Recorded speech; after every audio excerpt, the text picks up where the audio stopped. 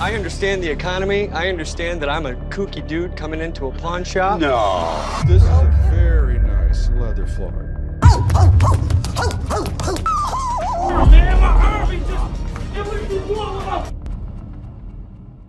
A very odd customer has Les's attention. I don't have nothing for you. I've been going through this for 2 years now. Come on. You were supposed to pick up your necklace that I had for you 2 years ago. We misplaced his chain, found him a replacement. He didn't have the cash, but I held it for him for 2 years. You only held it for no more than a month. You're lying. They get into an argument. You're lying. I'm lying? You are. Pull me Chad Coley, C-O-L-E-Y. No, Pata was 2007. 7. So 3 years ago. 3 years ago. You guys said you lost the chain. You lost You know my what? chain? In life it happens. Because you didn't have the money, why is that my fault? You guys lost my chain. You acting like If I say it is your fault, because I had them chains waiting. Signed something that day and Show told me. me that you signed it at home. You'll bring in the receipt tomorrow and we'll work it out tomorrow. Oh. If you miss it by 1 day, I will never deal with you again. A customer whose comments are a bit too far. Well, I got a little something I like to pawn. Kind of an interesting story. I'd go a lot of garage sales and estate sales, and the weird thing was it was almost like a KKK convention. We were selling this for a target practice. I don't think he was racist. I just think he was a little slow. I don't consider myself a racist, even though I bought a racist item. I guess it would be considered coming from them. But to a normal person, this is a collectible item.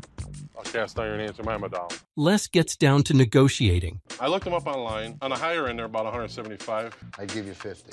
And that's $25 more than I should spend. All right, yeah. I can do 50 on it. All right, good. Did you really pay 50 bucks for that? I did. eBay buy it now, 25 bucks. Is it really? 2 or 25 bucks. They're not 150, they're only 25 bucks. I can either give you 15 or give it back. You know, I'll just take it back. I'll keep it for memory. A lady with some very interesting items has Les's attention. Got some bondage gear that I'd like to sell. I'm a dominatrix. Nipple clamps. Can we use something like these? Thumb clamp. I've got kind of a set, so I've got the leg irons. This is a very nice leather floor. What are you looking to get for all this? All of this stuff, at least $250. However, Les cannot make an offer. We ended up not buying the stuff. Wouldn't even know how to display that kind of stuff. Or thank you for coming in. Wow, what a grip. Thank you. Next up, we have a returning customer. Greg the Reg. He saw us, he loves us. He even went as far staying at the motel next door just so he could be here the next day when we open up. Rich takes a look at the items. A friend of mine, it hasn't been signed yet. Some books. I got an old mug that I'd like to pawn off. Here's a brand new wallet from my company. Is that all that you have for me? Can't do anything with these, man. Salt and pepper? They're porcelain. Just like last week, I can't do anything with these. Oh. But there is more to it. He has a car that we would take into pawn. 2002 limited edition Monte Carlo. I'll tell you what, let's go take a look at it. That's what I asked you to begin with. Hey, slow down. A car that has been turned into more by the customer. Holy, this guy's got a license. Oh, there's a lot of stuff in here. You living in this thing? Yeah, I told you I'm homeless. I thought you were joking. You're making me nervous, dude. They start talking prices. The very least that you can take on a loan. Keep going down. $3,500. Keep going down. 27. Keep going. 29. No, you're going the wrong way now. 2150. Can you get under 2? 1999. Okay, maybe we'll work something like that out. I go get the title right now. But it's not finished yet. Boy, that son of a gun weighs a ton. Greg's back with more useless stuff I can't do anything with. Looking to only loan, the customer sets his price. I would need as much as possible on this. 300, 400 right now. Are you kidding? No. I found one for $350. Similar, 200. About 100. 150. 100. 100 is a deal. This lady walks into the shop with a rare attitude and item. I see you sweating. No, I was doing karate outside. No, I'm Bruce Lee's sister. Can you show me a move?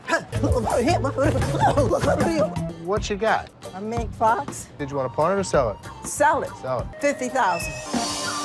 It's safe to say Les is left speechless. Who does your hair? I do it myself. Wow. I put 3 wigs together and I make myself sweat, and that's how I lose weight. can Who's see in the that. now? Chicken. Although it seems impossible, Les tries to negotiate. 50,000. About a $100 loan. Give me $100 loan. Fine, not a problem. And it was that simple. Standing in line, we have 2 ladies arguing. Oh, that's lying. No, I told you I didn't want to come to this mother granny guy. Every time we go somewhere, you gotta stop. Look, bitch, hands done for tomorrow. Ashley approaches the 2 ladies, trying to grab their attention. Why the you always motherfucking ask me to ride with your stupid ass? Ma'am? What the you want? Shush my ass. What the hell you want? Security was ready, but not needed. Dad, it's very inappropriate. There's kids around here. Why do the motherfuckers bring their kids up in the pawn shop anyway? Now, calm your mouth down. In the end, the two ladies leave on their own. Oh, bitch, if I fall, I done got a lawyer, motherfucker. Kiss my ass. How about that? Next in line is a mother and her child aiming to raise money. If I'm trying to pawn this, it's about $30. Got my baby's birthday coming up and just need a couple of extra dollars to help out. We don't take 35mm cameras anymore. What do you have planned? A birthday party, you know, cake, ice cream. Despite his efforts to assist, he discovers another issue. Toy. When's your birthday, bud? Really? The story was bold. The kid ratted her out saying, yeah, my birthday's in 2 months. I really would have appreciated any little thing that you could have gave me. It's a nice camera 10 years ago. The customer becomes agitated. This is some bull. You could have gave me $30 for it. I wasn't asking for an arm and a leg. I was just asking for a little tools and fuse. A lady walks in to pawn some highly unusual items. I'm here to pawn some panties. Some what? Panties. Yes, panties. They all have a tag? Yes, all of them have a tag. I have a little donk, okay? You see, I have a little bit back there. What do you do? Have 365 pairs? One for every day that you her? Negotiations are underway, but Ashley encounters an issue. What are you looking for all this? At least 50 pairs, so at least $75. What do you think I'm gonna do with all these? I'm sorry, I can't buy underwear from somebody. Creeping me out. There's hair on them. I can't do it. I'm sorry. The customer starts becoming difficult. I can't buy underwear from somebody unless I buy it from a store. I'm not grasping the concept. Like, it's not that difficult to understand that I'm not interested in your underwear or your bras. Store of End of story. Enough said. We don't take underwear in pawn, and we don't buy them. Just don't understand why I don't want to take any panties. We told you. No, he told me. No. Yeah. No. Yeah. No, you didn't. Yeah, I did. I swear, I was going to get ethnic on her, but I didn't. I didn't. Moving on to a customer with a unique ability. I was hoping you could help me. Goward's kind of like Mad Max meets Charlie Brown. Well, I resemble that statement. Shut up. I don't know what you're talking about. I don't hide at all. I'm out in the open. Just the messenger. So he's making you do it then? Yeah.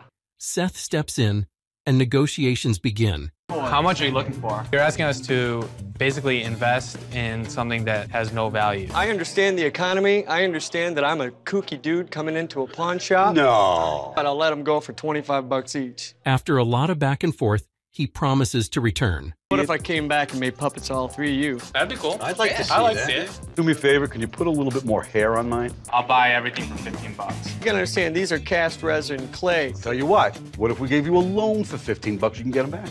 Loan me the 15, I will be back. This is you. Wait, it's Rich. This is a great loan. Ashley and Les are met with a very unusual item. I wanted to see if I can get a pawn loan for my prosthetic eye. See, I lost my eye. You see that? Took the bearings off the floor and threw it over the dock and hit me. In your eye? Yeah, so and my eye came out like a boiled egg. Les is interested and wants to know more. You know, we do take prosthetic limb. There's a demand for that. I don't really know if there's a demand for a prosthetic eye. I can't get anything? How much did you need? Like 100, 150. But despite being a good story, Les has to look at the business side of things. If it would be a prosthetic limb, you know, I could resell it. But for us, this would really have no value. I'm sorry. A customer and Robert walk into the shop. My partner right here, Robert, we want to pawn this. You're who? My partner, Robert, right here. Les is baffled. What do you think about this? Be cool, Robert. Be cool. Be quiet, Robert. I think it's really cool, but I can't give you anything for it because it's not silver. What do you mean you can't give me nothing for this? Robert, tell him. Tell him, Robert. Tell him. Les decides to introduce his friend as well. Have you seen Steve doing our commercials? Robert, meet Steve. Steve, Robert. Steve. Steve? Steve. The customer demands something more. I need to talk to the boss man. And he talking about he can't give me nothing for this. What the is that? You know, come on, let's go to the outside. I gotta look at it a little more better. That I ain't leaving. I'm not leaving, man, until I get some money. The security is put into action. No, man. That. You know what? I'm not coming back to this mother. Damn it, Robert, ain't coming back. but the customer forgets someone behind. Come on, Robert, let's go. Oh, you got Robert for me? Here you go, here you go. Yeah, thank you, because I went off and left. I'm not coming back no more. Seth heads over to help a customer. Came up here one day to get an extension. So I call up here, I say, yo, I was trying to find out what I could do to make arrangements to keep my stuff. He told me, oh, you fine. Here's 3 months. You can come and pick it up at September the 11th. Only a couple of moments into the story, Seth smells something fishy. Who said that? Who said that? I'm not going to name him just yet. Yeah. So you're already lying. You cannot get a 90-day extension on the phone. Are you going to let me talk? Computer. Are you going to let me talk? Things begin to get heated. We don't give 90-day extensions. What's stopping me from breaking them rules if I'm on the phone and you out here talking to another? You're asked to leave. I will when right now. Turn my property or call the police. The customer has other plans in mind. Take off. My paper back. I want the EMS. My paperwork. Get up. I'm calling the police. Arm, man. My arm is just... What are you doing? Take off. Let him go. Call that. This next customer walks in looking for his girlfriend's bracelet. I'm here to get my girlfriend's bracelet back, tennis bracelet. I'm not allowed to just give anybody's item away. Look, hold on a second, slow it down. I can't go back empty-handed without her bracelet, okay? You guys said I didn't need it. Come out We here would and have pick it up. never, ever told you that. And just like that, we have a situation on our hands. Told you what? I don't know, I didn't get a name. Okay, back sure, where's the empty-handed. ticket? It's her. I don't have a ticket. I gotta be on my flight by 4 o'clock. I appreciate that. Well, let me get my bracelet, bro. Sure, I need a ticket or a notarized letter. That's the only way you can get the bracelet. Things continue to become tense. You guys said it was okay on the phone, bro. Give me You're calling a liar now. I'm calling a liar. You're calling me a liar, bro, from behind that glass. That was perhaps the biggest mistake this customer made. We're gonna make this really, really simple. You're gonna walk out the door. I'm not leaving without it. Make me get out then. Why? Yeah, you're gonna stand behind those people. Poor little you. Give me my bracelet.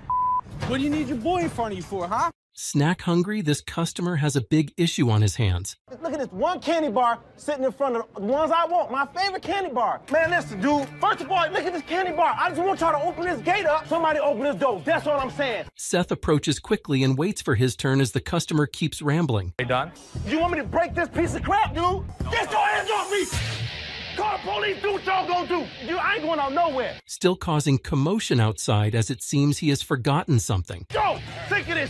Just because y'all got these big dogs don't mean all you gotta do is open the candy bar up, man. Go get my damn payday. Y'all think this shit is a joke. That's all I'm saying. Seth makes sure this unwanted customer is removed. I don't even want to see you, dog. So get the out the property. You get the off the property.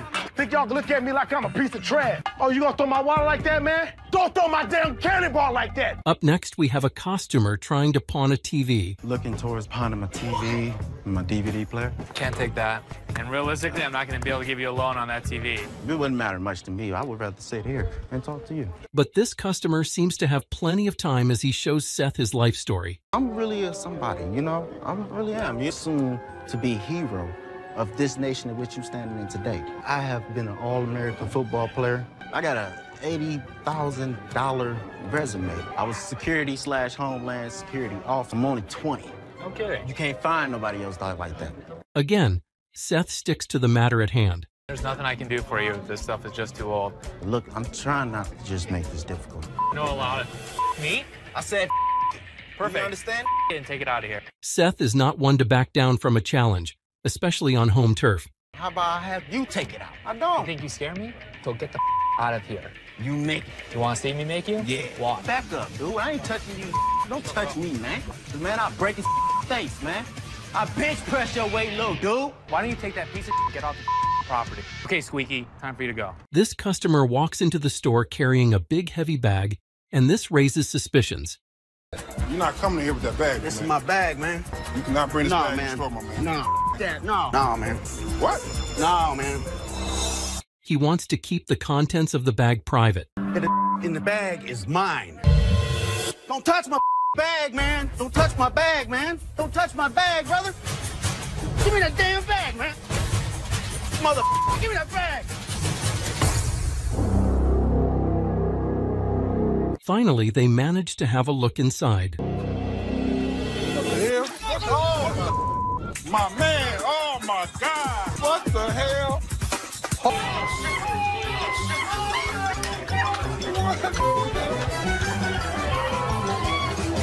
This customer seems very angry about a side effect that he got from the earrings he bought. I paid $500 for this earring, and look what this done did to my ear. Ugh. Figure out this is not the correct earring for the receipt. I got my lawyer with me. This is wrong. The customer didn't back down. I'm talking to you, lady. The earring does not match the description. What you mean? So you saying now I just brought an earring in? I want my money back. This is my attorney. Would you like to meet my attorney? You better not put his hand on me. Then you better turn around with your 2 legs and walk out yourself. Look, man, you're pushing on me. Get out. What you mean, get out? Yeah, you know, took my money, got my ear turning colors. You come out here and I'll show you what I can do, but keep your butt back there. This guy insists a radio he owns can communicate with aliens. What's up, big guy? I got a transistor radio that communicates with aliens. This communicates with aliens. Aliens built and brought this to me. So I think you're just out of your mind. Les, just like everyone else, thinks the customer is way off. They come on my TV, I see them from another galaxy and planet. I think Jesus Christ comes on it too, but mostly just aliens, because sometimes it's fuzzy. Well, I think you done broke it now. I broke it. How come it ain't open? How the hell do I know? That's why I'm asking you. I'm getting police up here. Sir, we're not going to take it. It did work till you just up. You gonna leave it here then? No, we're gonna put it right over here. Let's put it right here. Les has had enough. I'm calling them up. There you go, sir. What's going on? What's going on in this place? I came to get a loan. Who just showed me my back? The aliens did it. There you go. Les, being the owner of a pawn shop, deals with these situations often so he knows how to handle them. Yes, I'm gonna get an L shopping down here, because this is some racist when he jumped on me, told my transistor radio up. Yes, I'm getting an L shopping down here. Johnny Cochran dig his ass up. Les welcomes a customer who is looking to get her item back. I know the computer is in here. Show me the ticket. And I don't have it with me, but I have my ID. Brand new deal in the box, never been opened. However, there seems to be a misunderstanding. Yeah, she does have a fur coat. We definitely have your fur coats. No, I want my computer. You have a fur coat in front. And I understand that. Y'all don't know how to talk to nobody. I'm the little dog. Taller than I am. Yeah, I'm a big, powerful mother big dog. Security is right there to take care of the situation. Now, what would you want with a poor bitch's computer? I run this mother. I'm like the VIP up in this bitch. So find my if I'm stupid, you stupid. We just 2 stupid mother. Well, the problem is, escort her out of here. Yeah, it's enough of it. Next, a customer looking to sell a pair of earrings. How much I get for my earrings? How much you want? I like, $2 grand. $30. You know what, though? They gonna be worth a whole lot more money when I blow up. Now I'm inspired dancer. You're a stripper. Yes, man. Let me hook you up with a dance. Would that be good enough? I'll make you a dance. $1,200, I get your own private dance right here, right now. Oh, no! You can't, take off your clothes here. Despite Ashley's attempt to stop him, he does not. Sir, you have to keep your clothes on. You know what I'm saying? Okay, sir, you need to ask them. Get out the mood, bro. Security has to intervene. Oh, my God! Let's go, fellas. Let's go. Let's go. Hey, Byron, you want to dance with us? Yeah, slide out the door. Ashley welcomes 2 young men looking to buy 2 rings. Just looking for a ring. Oh, that's sharp. My budget's $50. 25 each. Can I see that one right there? Here you go, try that one on. How much would you charge for it? This one's gonna be about $225. But things are not off to a good start. It's totally out of the budget. All we have is $25 each. Is there cheaper anywhere or what?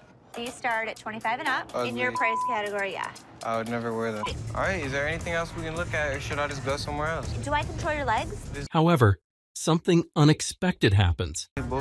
So long. Excuse me, guys. Maybe I can help you. What about that ring? Right here. Yeah, dog. I like it. What was the price on this guy? Price is actually $50, but I'd give it to you for $25. How much would you do for this one? I can give them both to you for $25. The 2 young men leave satisfied. So $50 is good? $50 for both of them sounds like a deal to me. Thank you for watching. And as always, like and subscribe for more content.